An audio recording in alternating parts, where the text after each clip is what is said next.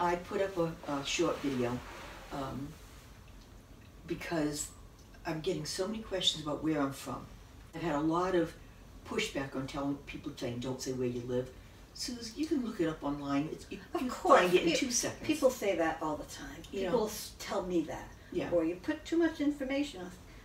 It's out there anyway. Yeah. It's all out there. How come you tell people that you have a door in your bedroom? Well, yeah, it's right into my bedroom. Yeah. Yeah, so people could come to your door. I went, and what? What are they going to steal? There's nothing to you. Yeah. Well, he said that, and I went, well, good luck to him. Yeah. But mine, yeah, they wouldn't even be able to walk in mine right now. Yeah. They'd just be falling down over everything. So. But I don't understand the fear. And yeah, but you tell them where you live. You don't show them your house. You can Google it. Yeah. Yeah. What's it matter? Yeah. So they've been asking a lot about background and stuff, and it's easier to talk with someone who's there. And what I said today is, and I did put it up, I'm from Dayton, Mass, just how close we are to Boston, Providence, the Cape, and the Atlantic, and that it was a good place to raise kids. One of the things, I want to talk about how we have no diversity. Right. And she said, just say it's a small New England town. Suze, that doesn't tell anybody anything. I got people from all over the world following this. We never have had any diversity at right. all. Well, I look back when in the 60s, we had nothing. We had migrants doing the farm. Yes. And now we're 97%. 97% Caucasian. Yeah. But we are not a diverse community. Oh, no. And then I said, I wanted to say our background is Portuguese. Yeah. There was a lot of Portuguese people settled here. Yes. Or came here after they got over here. I don't know how or why. Yeah, I don't know why. But they were farmers. And that I do want to talk about, because I think you and I are both on the same page with Dayton. We had a North Dayton and a South Dayton. Yeah. South Dayton was farm. Yeah. North Dayton was manufacturing. Yes. It was a class difference. Oh, absolutely. Thank you, because absolutely. I think it was a huge difference in South to North, and I thought South was very looked down upon. Yes. And that's what, the 60s, 50s and 60s. And where I lived, especially, over that hill. Yeah, my God, I was in no man's land. Yeah. I was almost in Somerset. Yeah. Well, that would have been a step up. Yeah, it would. It would have been a step up. But because North Dayton doesn't think it was that way. I know it doesn't. And I don't think it is anymore. Now it's just, we've got so much new housing and stuff. When we were in the 60s, we had 6,000 people here, and I looked up this stuff. Really? Yeah. Now we've got 88. Wow. Now. And still 97% Caucasian. And that's new growth. Yeah. But we haven't gotten any more diverse. No. No. And to say, what could they possibly want to know? Well, a lot of the world doesn't have grocery stores. They go to the store, they walk, they bike, and get what they need for the day. Yeah. We could never do that. We don't have a store. No, we didn't have a store. And we still don't. Yeah. If you want to get around in Dayton, you better have a car. Oh, absolutely, yeah. It's not a walking town, for sure. And that's because we don't have sidewalks. You take your life in your hand, walking anywhere, and biking. And I saw they put signs up now, like, that bikes have the right of way and go down the middle of the road now, in front of cars. Huh. Okay. They're still going to get killed. Yeah, I know. So they're going to get killed sooner than before. But so we don't have any stores. We don't have any manufacturing left. No. There is nothing to move into Dayton for. No. Except as a bedroom community. Yeah. A very expensive bedroom community. Our schools have gone down the tubes. Really? Yeah. Now kids are going elsewhere to go to high school. I mean, growing up, it was a great place to grow up. Yeah. But that's because back then we could run around, do things. Absolutely. And you didn't need supervision. No, you didn't. And you didn't need a leash on you. No. Or a bike helmet. Because you weren't afraid of anything. Right. The parents weren't, all right, have a good day. Okay. Yeah, it was, I certainly enjoyed my younger years on that farm. But it had nothing to do with Dayton. You know, it had to do with what we were allowed to do as kids. Yeah, yeah. And now I see the kids not being allowed to do anything unless it's in a supervised. Yeah.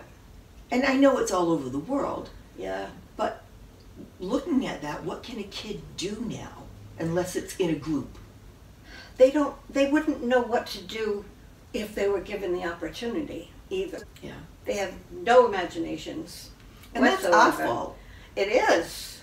It is. And I think that's because we wanted to give so much that we gave away their childhood. Yeah.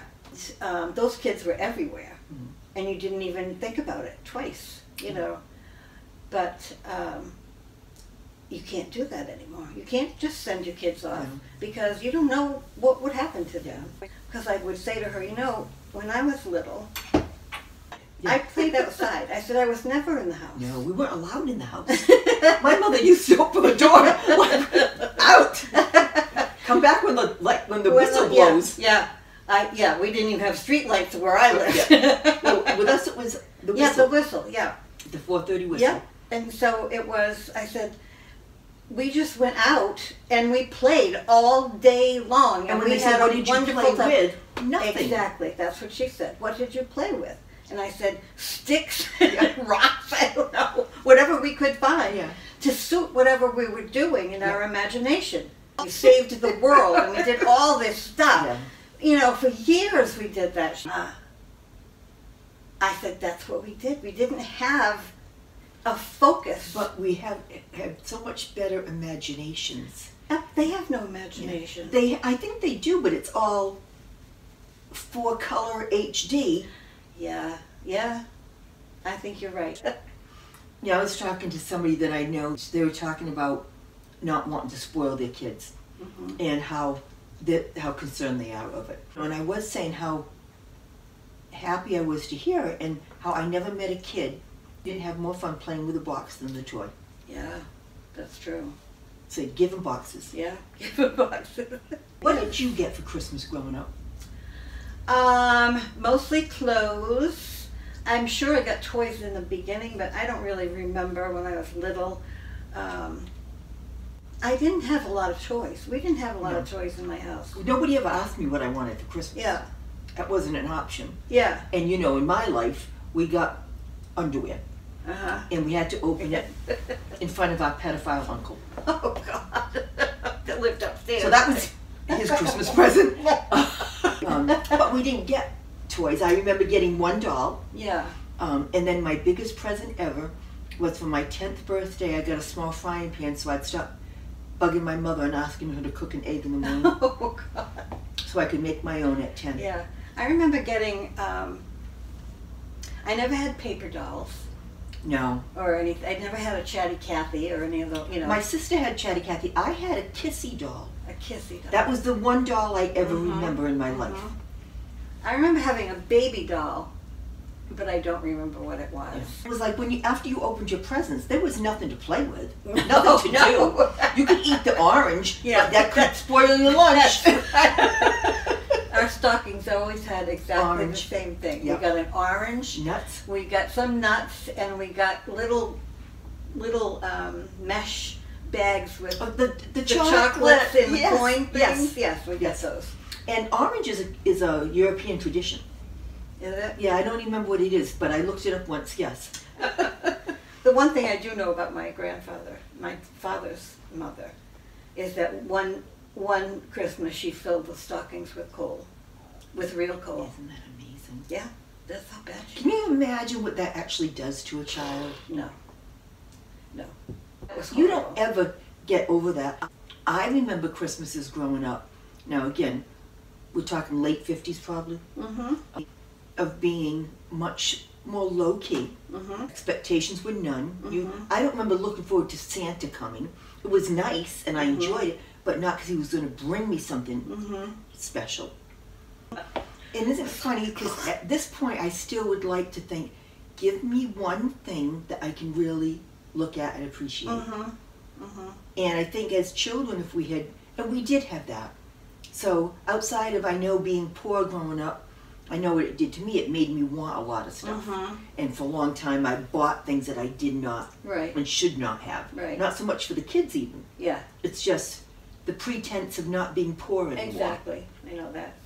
I still do that. Yeah. And the thing is, I'm not rich. Yeah. Never will be rich, and that's okay. But what is it that makes you think you have to have that pretense? I just like having stuff. Because we didn't have stuff. Yeah, I'm sure. But does it make us feel... It makes me feel better about myself. Me too. I have and that's great too bad. joy shopping.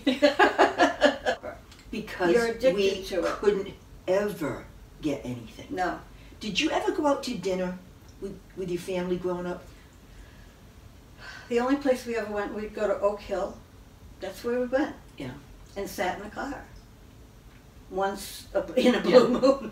Yeah, I remember getting a couple of fraps from there. Yeah. Chocolate coffee fraps. Yeah. I thought my father loved them. And if we ordered a hot dog, you know, and a drink, it would be a fine, fine day if we were allowed to get French fries. Yeah. That was like, whoo. Yeah. See, we never once went out to eat anywhere. Yeah. The first time I ever ate out was when I started working at Oak Hill. Yeah. you know, and I had a scallop. I had never had a scallop in my life. Yeah. Put it in the, what is this? This is wonderful. I know. Who made this? Did you ever go to a fast food restaurant? Ever go to a Burger King? Because we had Burger Kings back then. Because I didn't go to a Burger King until I was 18. I didn't know. We didn't go to those. Yeah. I have never eaten in a Burger King or a McDonald's. I'm sure that I'm the only living soul on the world. Really? Yeah. I would take my kids. Yeah. I always took my kids because they wanted to go. And I would just get them what they wanted and sit there and go. Started working at Oak Hill at 15. Yeah, I was 14. Yeah. And I remember getting a dime now and then for tips, and your pay would come in the little envelope because it would be a couple of bucks. Like, I waitressed in a lot of places. yeah, see, I only waitressed at Oak Hill and then Friendly's for a while. I hated it, absolutely hated it, because I was so shy and so scared of going to the tables. Oh, And it was just torture for me. I enjoyed waitressing because I made them laugh. Yeah. You know, we joked around, blah, blah, blah, you know. Yeah. Yeah, you have a I much mean- better personality for that. I today could do it after all the years at the salon. Yeah. I was scared to death. Yeah, yeah. And the guys had just come home from Vietnam when I was working there, and they were all in there, and they're, what, 8 years older than I am? So I was this young waitress. Yeah. Scared. I was scared out of my mind. Yeah. Didn't it seem, could have just been me growing up, that somebody was always at you, telling you what to do? No? Well, no, because you had your parents who told you what to do. Yeah. And I didn't. Yeah, I had my parents, I had Louise and Russell until I was 12, but the teachers always had such high expectations, and I'm a people pleaser, so when I went through school, I wanted to do well, but not for me. So I think I put all that pressure on myself, most likely. My parents didn't have any expectations. Yeah. Well, If I came home, well, math was just horrible for me. And I had a C, everything else. And they'd say, oh, did you do your best? And I'd say, yep. And they'd say, okay. It was like nobody cared, My parents would look at it. I never remember them. They looked at report cards, but they didn't care. And I had A's, and they didn't care. Yeah. Nobody ever said good job, bad job. Yeah. Nothing. Yeah. They signed it and gave it back to you. The only thing my parents ever did, I shouldn't say it that way, but 8th grade, we had to take Latin because I was in the top group. I don't understand why I have to take Latin. Now this is me then, this is me. Why do I have to take Latin? Because you're in group A. I don't want to take Latin. Well, you have to because you're in group, then I want to be in group B. No, you belong in group A, but I don't want to take Latin. Right. And I'm not going to take Latin. And it's the first time I dug myself that deep. And my parents ended up going in, and I had an F, and meeting with the principal with me in the room in 8th grade, and they said, she won't do it. And my parents went, why won't you do it? And I went, because I don't want to take Latin. well, it's not a speaking language. Nobody can tell me why. Yeah. Well, if they had explained themselves, but of course nobody would, you know, that it's the basis of all language and you can learn a lot, I would have done it because that would have made sense. But nobody explained things ever. You're just supposed to do it. And I remember my parents saying to them, she's not going to do it. Yeah. Because my parents didn't know what to do with me. Right. You know, like, they're looking at the principal like, can't you handle this? Yeah. And the way they handled it was, okay, she's going to sit in it, she won't take any tests, she won't participate, but she has to be in that class and just take an F for the year. How stupid is that? And that's what they had me do. Oh my God. And I sat there and they'd take a test and I'd pass it overhead. And can you imagine how pissed off the teacher must have been? Yeah, that's ridiculous. And I sat there all year with a smirk on my face. Yeah. Jeez. And learned nothing from it except I can win. And I brought home from somewhere an American flag, and I hung it in the window. I took the curtain down and I hung the flag up there. Well, my God, you'd think I had burned the flag up there. Really? Yeah, my mother went crazy. Why? But she didn't want people to see that. She didn't think it was right. You know, it's a flag. You're disrespecting it. I said, I'm not disrespecting it. I'm displaying it. You know. And we actually got into a fight, and I said, there's nothing wrong with me having that there. And my mother looked at me and said, it's about time. Because I had never talked back. Wow. I said, well, damn. Yeah. What did I miss? I know. And you know my story of being beaten. And my mother used a wooden spoon. And because she would break the blood vessels in her hand if she hit you, and she'd show you, look what you made me do. I don't think I made you do that. Hit you? Yeah. My father beat me, but my mother hit me. And I was 14, and my sisters remember this. And she reached out to do and I grabbed her hands. The first time I ever grabbed, and she couldn't get away from me. Yeah. And she started crying. And my sisters were leave mommy alone, because they were 5 years younger. I stood there and held on with that victory of, I'm not going to get hit. Yes. I just stopped it and said to her, you will never touch me again. Yeah. And that was when I was 14. That was the last time she hit me. And I scared her. The empowerment I felt, it didn't stop my father from hitting me, and he was bigger, so I couldn't stop him. But the fact that I got more powerful than her was a huge turning point for me. I totally get that. I totally get that. When she turned 15, she changed overnight like this. It was a different person altogether. Yeah. And she and I would butt heads so bad. And we were in the kitchen once, and she raised her hand to me. And I said, wait a minute, make it good. You got one shot. I won't even try to stop you. Just make sure you knock me out. And she didn't do it. Yeah. I told every man I ever dated, don't ever touch me like that, because I will kill you. Yeah. I might have to wake up first and get my strength back, but I will kill you. I will kill you. That's what I said. Nobody will ever. Yeah, and I never got hit. I wasn't, I wasn't hit. So, but I just knew that wasn't going to happen. We all screw them up. You know, there's no way out of it. Nope. We all screwed them up. I used to say to my kids, you didn't come with a manual. They didn't give me anything when I left with you. I think that's the worst thing from growing up, because I remember being worried about how I raised my kids. I don't think my parents ever worried about how they raised us. No. I don't think there was a care in the world about how we turned out. No. But I don't think my parents weren't parents. Yes, no. I can say with no doubt at all, never once in my life did my parents either hug me or say they loved me. Yeah. Not once. That went on in the earlier years, I remember that, but not in the later years.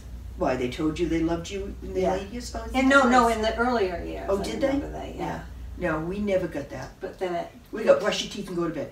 Too. So there's a lot of, what? You know me. Hello, I come with the house.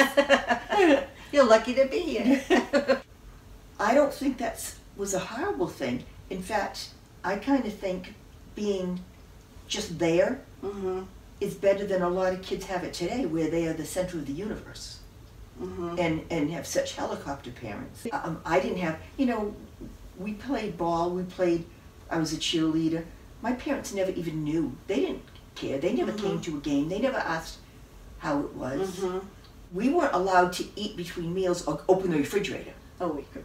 Oh, see, no. Yeah. You couldn't, I would never have thought in my home to open the refrigerator. It wasn't allowed. Yeah. That's food for meals. Yeah. Now, part of that was being extremely poor, but the other part was, it was my mother's. It wasn't ours. Yeah. We weren't normally left alone, Yeah. but then we would lock the door just to keep my uncle out. And we got 10 cents a bus on Saturdays to wash every window inside, the seats, and sweep the floor. 10 cents. And after we got left in the buses, Russell would try to come in to the bus. And we would lock the bus, and but you couldn't tell anybody. Yeah. Nobody would have cared. Yeah. Just constantly trying to protect yourself as a child. Yeah. Do you remember in the 50s the shantytown farm? And behind the house, it's a house set back from the road a little bit. It was a nice house in its day. They had a shantytown of all shacks and full of, we had diversity. Really? And it was really bad, and my father used to take me there. And my mother would scream at him, but there was one really nice family.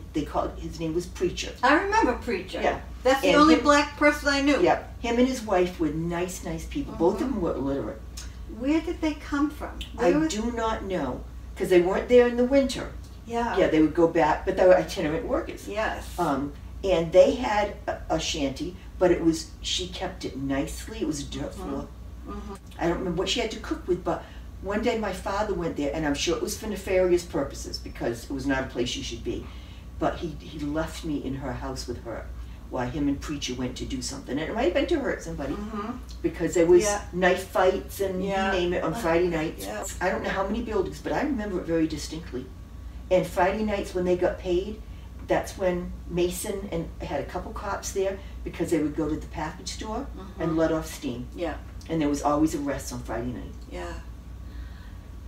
We had Puerto Rican men that came every year. Some of them were the same people. Yeah. And I don't think that was a bad thing in any way. I don't mean it as a put down. Those people worked very, very hard, and they were itinerant workers. That was their life. Yeah. Yeah. And I got into it once about, she said, that's slavery. And I said, well, we didn't make them come. Yeah. They chose to come. Yeah. They were paid. I don't know what they were paid. They was it a fair wage? Probably not. Probably nobody, not. Yeah. Nobody got it. They lived in a nice place. Yeah. We had that whole giant barn. Yeah. That was, the whole downstairs was wide open with couches and chairs and all the kitchen and the tables and all. And upstairs was like a dormitory. Like a bunkhouse. Yeah. And I said, Friday after they got paid, my grandfather would take them down to Main Street to go to the store. Yep, the packing. Yep, and they'd get their stuff and they'd come home and they'd drink. Yeah. And they'd be sitting out there playing the guitars and singing, and I don't remember ever there being a fight there. See, Mendoza's was much worse. There was, but it was a bigger thing too. There were a lot of shanties. Yeah. And a lot of people. I know. But I don't see anything wrong, and that's going to sound wrong, with the way it was done, because it was voluntary. They were looking for work. You gave them work. Yeah. Yeah. Would it have been better? Could there have been better circumstances? Absolutely. Were they any worse off than anyone else? I'm not sure they were. I don't think they were. Because I know we were bad off. Yeah. Oh, we were too. We did have the luxury of having a secure roof over our heads. I think that was the only thing we had above itinerant workers. Yeah, we didn't have anything. Her point to me was that they couldn't make any money where they lived, and so we brought them over here and paid them next to nothing and then sent them home. And I said, well, I never really looked at it. I never looked at it like that at all.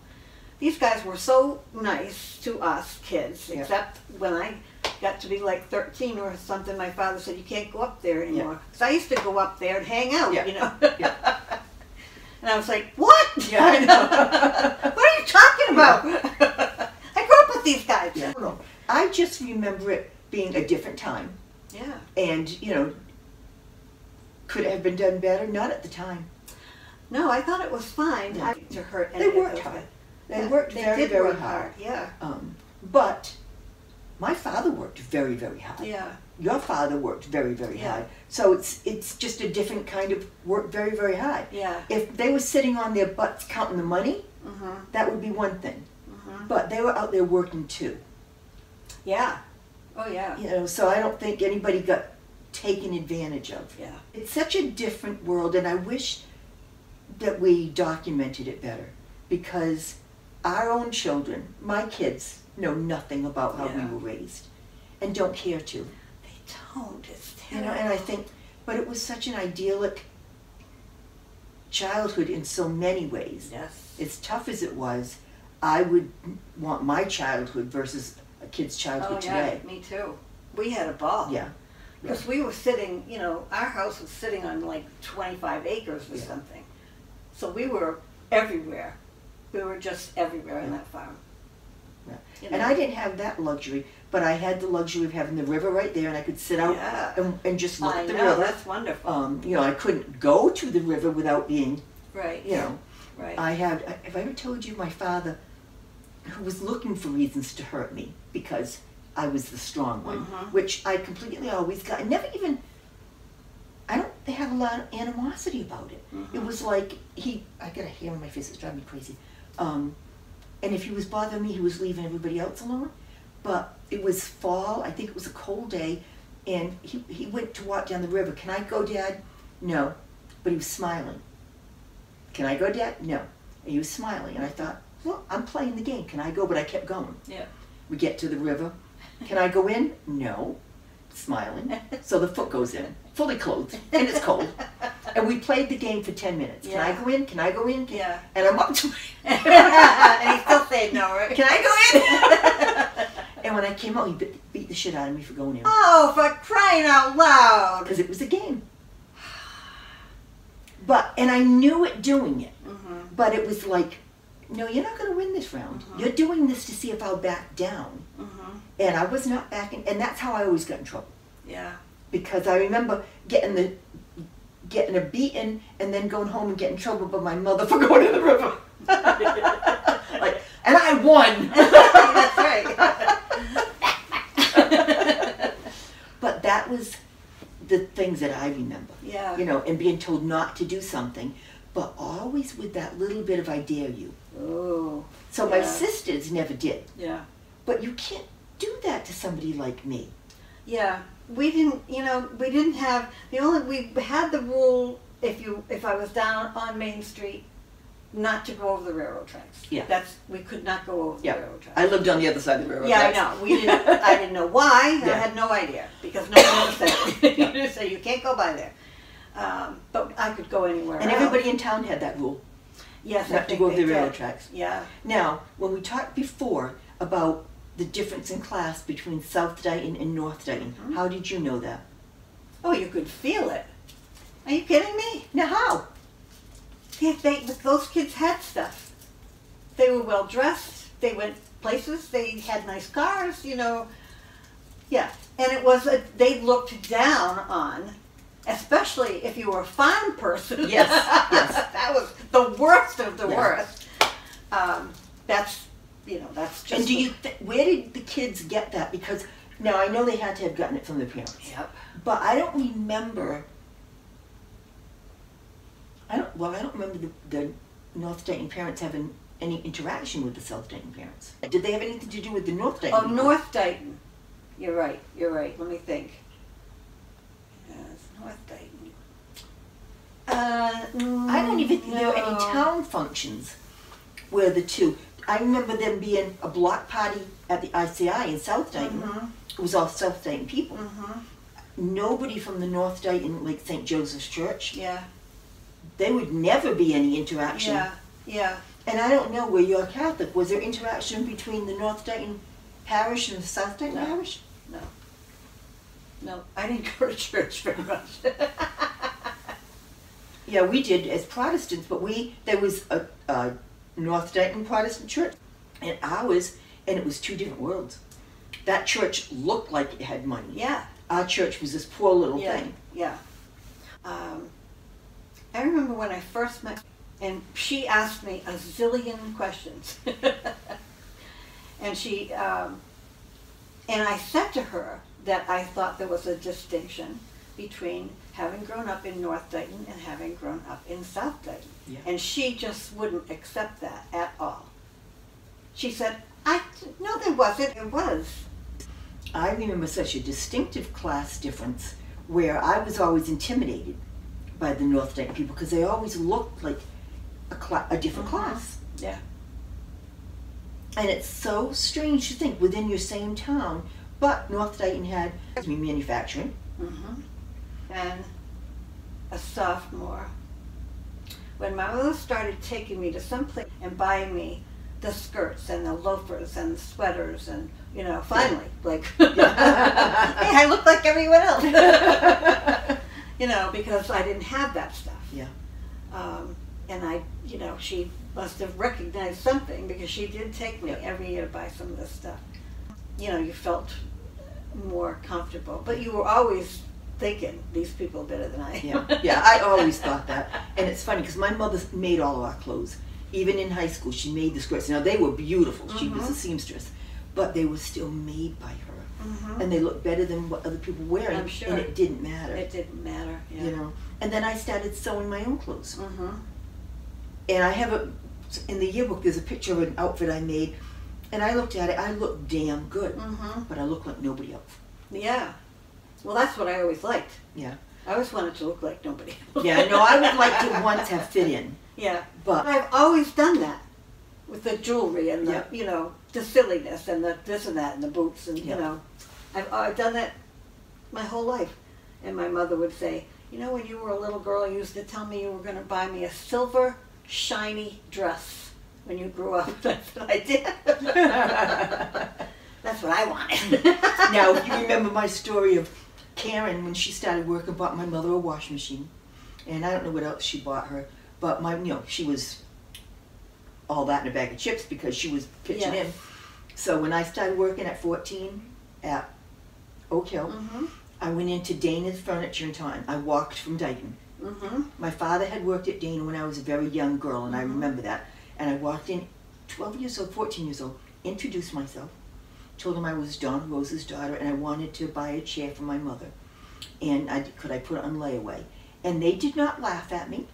They let me pick out a chair and put it on layaway, and every Saturday after Oak Hill, I walked and put $2 on it. Isn't that good? It took me a year. Yeah. I still remember it was $147, which was like $800 or $900 now. Yeah, of course. And I had it delivered, and I remember standing there so proud of myself, and came in and my mother said, that chair is so ugly, I hope when you leave you take it with you. What?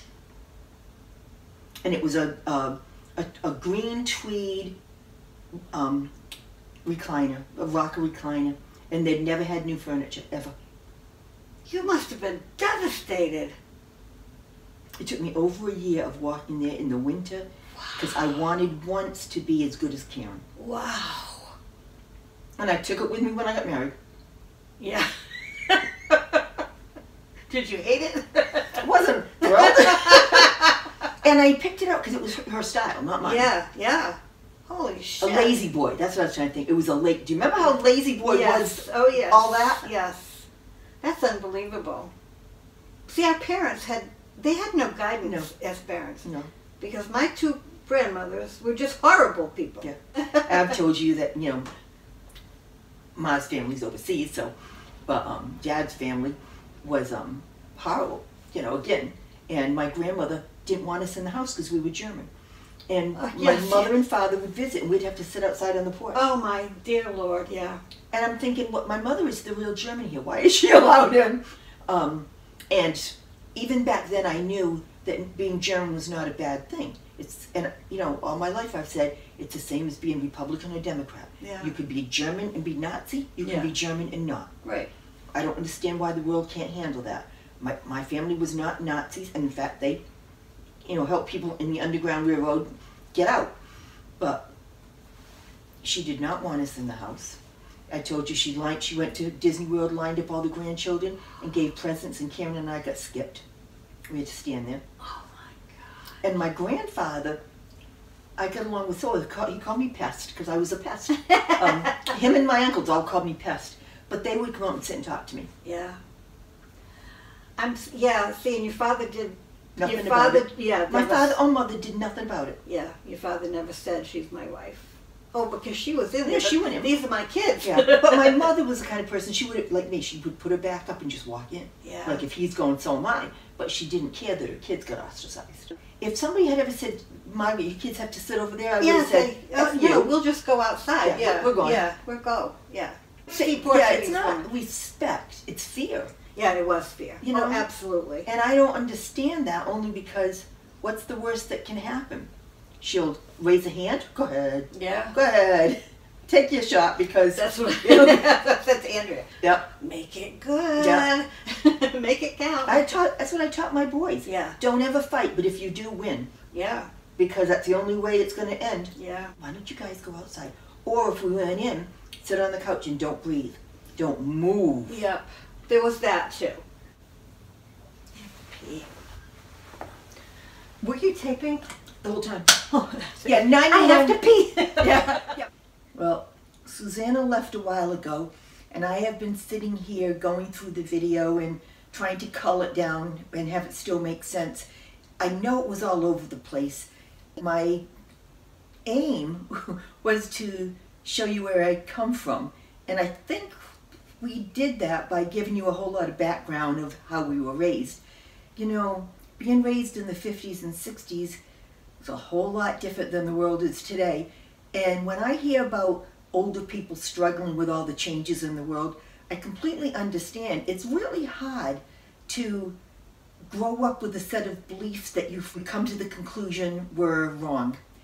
And a lot of the things that Susie and I talked about, we would never condone today, but it's where we came from. So I hope you understand. I hope you enjoyed the history of it. I know hearing my background can sometimes be a little unsettling, but please understand that it made me what I am today, and I'm kind of happy with what I am today. So life is good. I hope all of your life is good. I appreciate you being here. Talk to you soon. Thank you.